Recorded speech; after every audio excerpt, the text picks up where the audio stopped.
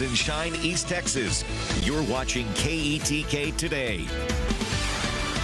Well, welcome back in, everyone. Here is a look at Tyler with our Skyview camera brought to you by Cables Roofing. We are seeing partly to mostly cloudy skies out there this morning. Can't really tell just yet as the sun continues to rise out there. Current temperature 66 degrees with a dew point of 63, so it is a mild and slightly humid start. 2-hour day today. We're in the mid-60s for the most part across the Arklatex and really the entire region. We have temperatures in the 60s, a few 70s down 2 hours south and a few 50s well off 2 hour north and west. Now, as we head throughout our day today, we are going to see those high temperatures climbing into the lower 80s out there. We're going to start the day with mostly cloudy skies and then skies clear as we head throughout the day today. We're going to see a chance for a few showers and thunderstorms developing this afternoon as there will be plenty of moisture in place, especially as we get closer to peak daytime heating, which happens around 2, 3, 4 o'clock. That is when we will see the showers and thunderstorms really start to fire up across the area.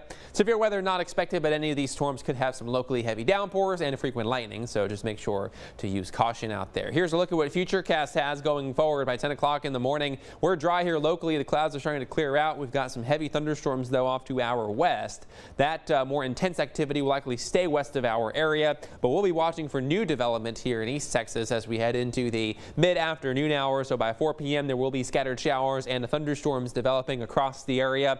So make sure to keep that eye to the sky. But as we head into the evening hours after the sun sets, things will actually start to quiet down, and then we'll see the clouds decreasing as well through the overnight hours and into your day on Thursday.